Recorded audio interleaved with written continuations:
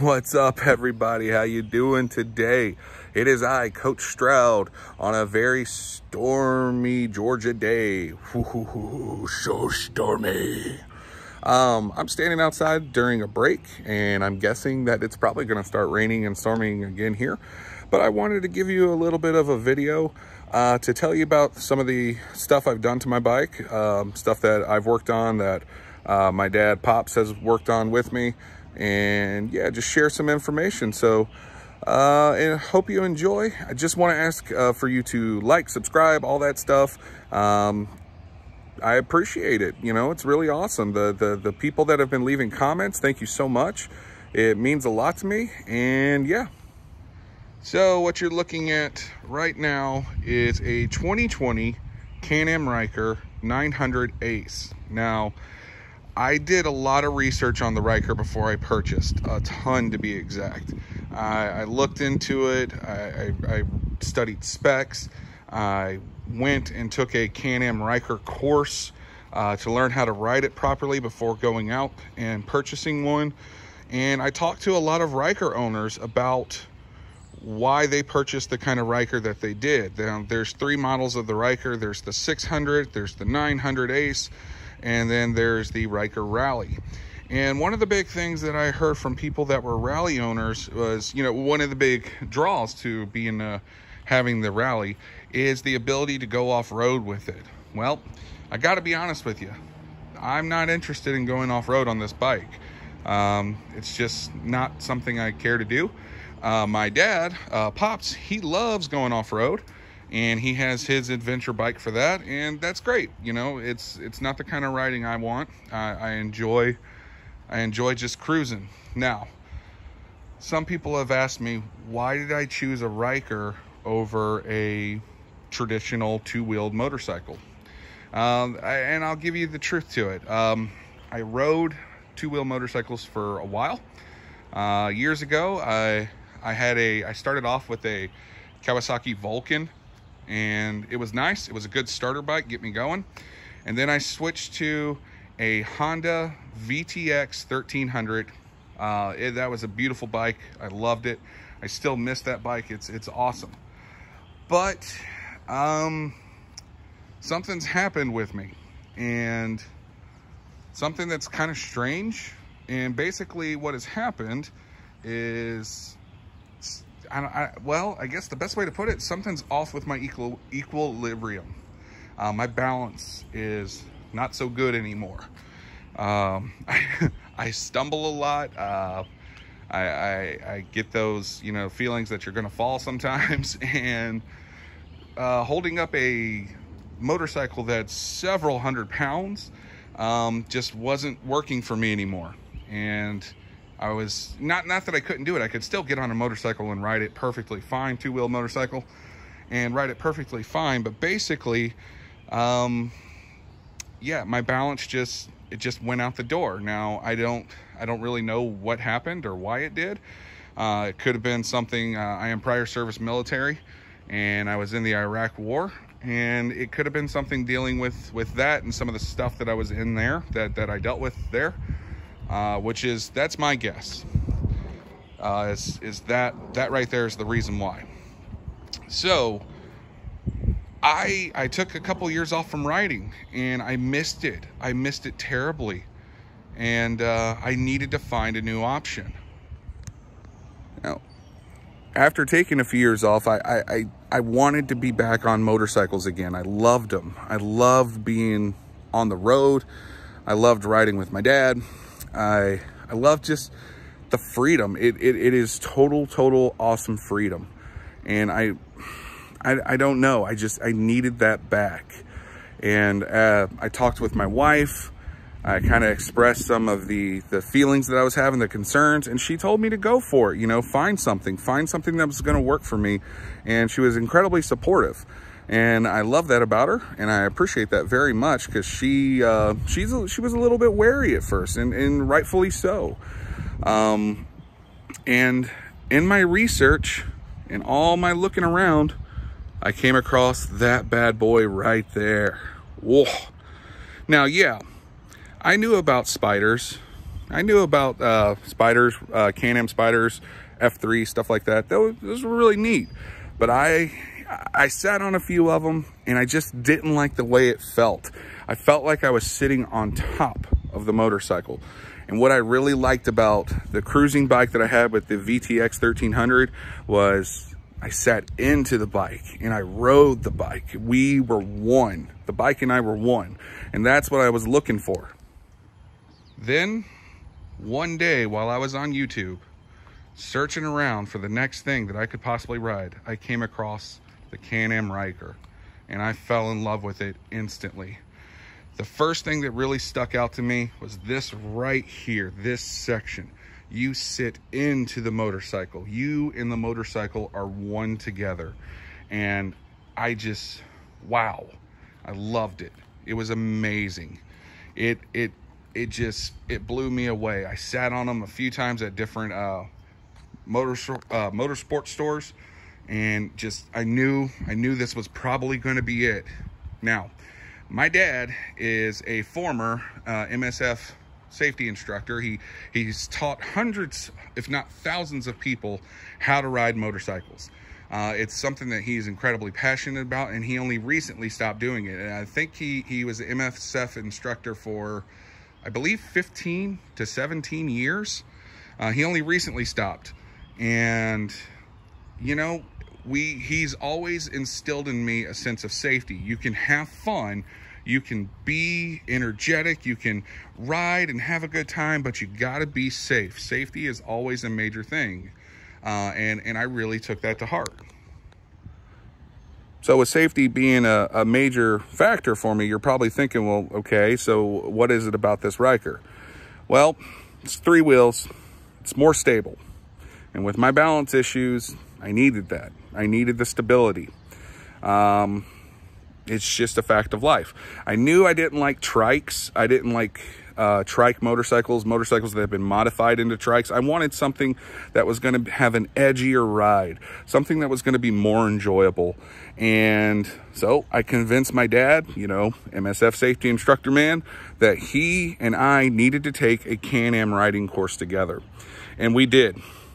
And I was instantly sold. Instantly sold, knew that I had to have this bike, that it was a part of me, that it was just wonderful. Wonderful experience. I love the course. My instructor was amazing. Her name's Tanya. She's out at Conyers, Georgia. You should go give her a look up if you get a chance. Or if you happen to take the Can-Am Ryker course and you have her as an instructor, tell her Coach Stroud said, what's up? What's up, Tanya? Either way, it was a wonderful experience. And I got to let it all go and just enjoy the bike. And that led me to buying one. Now, back to why I didn't get the Rally. I didn't want to go off-road. I wanted to enjoy my ride. But me being a bigger dude, I wanted to make sure I had enough engine to get me rolling places. So I went, instead of doing the 600, I went for the 900. And of course, the 900 doesn't come with a whole lot of stuff on it, you know, like the Rally does. The Rally comes already with the handguards and the max mount and a better spring on the bottom for 2-up riding. Now, I got to be honest, I'm not interested in any 2-up riding. Yes, I have kids. Yes, my kids have expressed interest in wanting to ride on the bike with me, but I'm not ready for that. And I'm probably not going to be ready for that for a while, if ever. And so I'm not looking into the 2-up riding. So with the 900 coming basically bare bones, there were some changes that needed to be made to make it better. First thing that I did, and it's a small thing, but it makes a huge difference. Foam grips. Oh my goodness, I love these babies. Got mine off of Sling Mods, and it makes a huge difference. I noticed without them, the vibration is really intense. These definitely cut down on the vibration and makes riding so much more enjoyable. I would say, honestly, the foam grips are one of the best investments for your bike, and they're incredibly cheap, which is even better. Next thing that my pops and I did, we switched out the lights. Night riding with the original lights that came, not very fun. We put the LED lights in, and oh my gosh, world of a difference. You probably saw maybe in some of my older videos that I had different mirrors up here, and I did. I bought those standard motorcycle mirrors, and they were fine. They looked nice on the bike. It was good. I kept the Cafe Racer mirrors on them as well. I dropped them down to this level and then had the others. So I had 4 mirrors on my bike, which looked a little funny, but I didn't care. Visibility, you know, I want to be able to see everything. Well, the only problem is they were always coming loose. I don't know if I got a defected one or if I just did something wrong with the parts, but my mirrors were always coming loose, no matter what I did or my pops did to try to fix it. Just always kept, especially the one on this side particularly, always just coming loose. And I finally got frustrated with it, and we took them off. And I don't really miss them all that much. One of the other things that we did immediately, shortly after picking up the bike, is we added the sensors here, the flashers, which is really awesome. So when you stop, they flash. And then we added the extra external lights here, there, and on the side, the one right here. And I, of course, picked up the shad bag. Now, I want to show you how those lights work. I don't know how it's going to work very well in the daytime, but let's give it a go. All right, so the bike's running. You see those lights? I'm looking at them and they're not blinking, but on here, on the camera, they show them blinking. So I want to step on the brake here and kind of give you a little understanding of what it looks like. See how they flicker there? They do like 3 flashes before, and that's awesome. Now, these are on. The middle one here is on. I don't want to go to how. The middle one's on, the one on the side's on. You probably saw my license plate. Oh well. Not a big deal, I guess. And yeah, so let me turn this off here. So those flashers are super, super awesome. They really show up well at night. And the lights that, the license plate lights that show the light out, the red light out, during the daytime, you don't notice them as much, but I'm telling you, at nighttime, they are fantastic and they really illuminate the back of your bike. More visibility is always a good thing, especially at nighttime. Now, of course, if you've seen any of my latest videos, you've seen me add the faux Airhawk bag or seat, the Lynx bag with the max mount, okay? And then, of course, I have my beautiful shad bag here, and I love this bag. What you don't see, what's upstairs in my closet actually, is the insert bag that goes with it. When I've traveled with the Ryker, I've used the bag for clothes, and it fits perfectly in there, and it kind of gives you a good understanding because the insert bag is perfectly shaped like this. So when you're packing it, you get the idea of how everything's gonna fit, what your limits are, and it goes in just so beautifully, and it's nice. Show some of the stickers I have on here. Tail of the Dragon. My pops and I did the Dragon together. It was awesome. The ride I enjoyed the most, though, up in Tennessee, is the Cherry-Hollow Skyway. Oh my gosh, that is gorgeous ride. Wonderful cruising ride. It's beautiful. Couple more. I love Skull, so you know, bam. And of course, another I survived the Tail of the Dragon thing. Another Ryker rider. His name is Sam, and he makes YouTube videos. I'm trying to remember his YouTube channel name. I don't remember, to be honest, but Sam, his wife gave me this sticker, and I absolutely love it. It's fantastic. If you get a chance to get one from her, that'd be awesome. And then, of course, I have an Iron Horse Lodge sticker down here because that's one of my dad's favorite places to stay, and now one of my favorite places to stay because it's awesome. It's just a beautiful motorcycle lodge, built wonderfully. It's gorgeous. We actually stayed in the what is it called? The wagon. They have new wagons there that you can sleep in, and we stayed in one that has 2 beds, and it was really cool. Actually, I can now say I've spent the night in a wagon. It's really neat. All right, last thing, got the handguards and deflectors there. Also very inexpensive. Pick them up on Amazon. Just the throttle assist, so I could keep going, let my hand up, let it, when it gets tired. It's wonderful, simple little lifesaver. No, I do not have an Atlas lock. I'm debating on whether or not I should ever get one. The concept seems cool, but I'm not 100% sure if I want it. And then I just have a regular phone mount, nothing too fancy. It's claw car, does a great job, and pretty satisfied with it.